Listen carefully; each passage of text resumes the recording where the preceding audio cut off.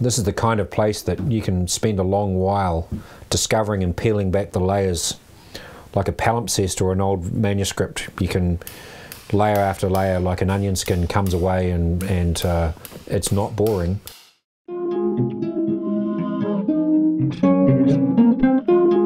We didn't even really know this historic precinct existed.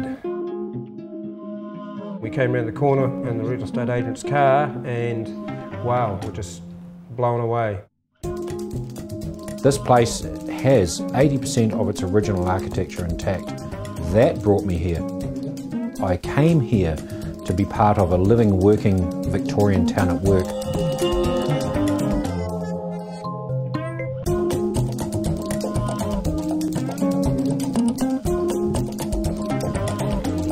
I wanted to do a living history, authentic, tells the story of colonial New Zealand, what it was like to go to a tea shop in the old days, and maybe back in England and have good tea and cake.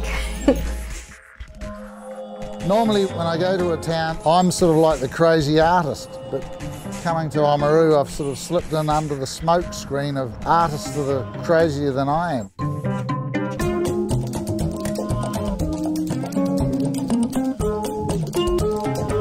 It's got this really lovely, charming character that you don't get in a lot of places. That's fostered the kind of warmth and friendliness in the people too, that kind of beauty, I guess.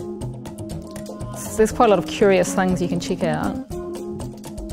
Even just wandering around the hinterlands and checking out the landscape is worthwhile.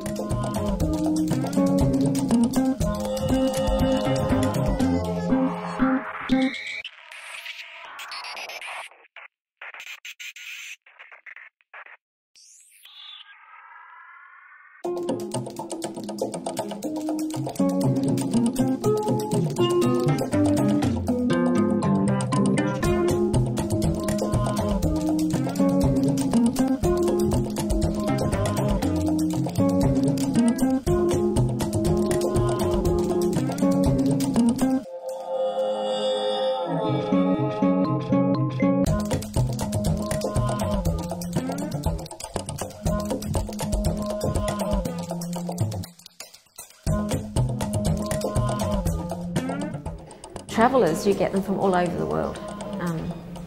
You name the country and they've been through. The fact that it is attractive to tourists is something that people are kind of aware that it's real tourists. It's not people who just want shopping and kind of crap tourism. It's sort of got that thing where the people who do like Oamaru and are drawn to it are quite genuine people.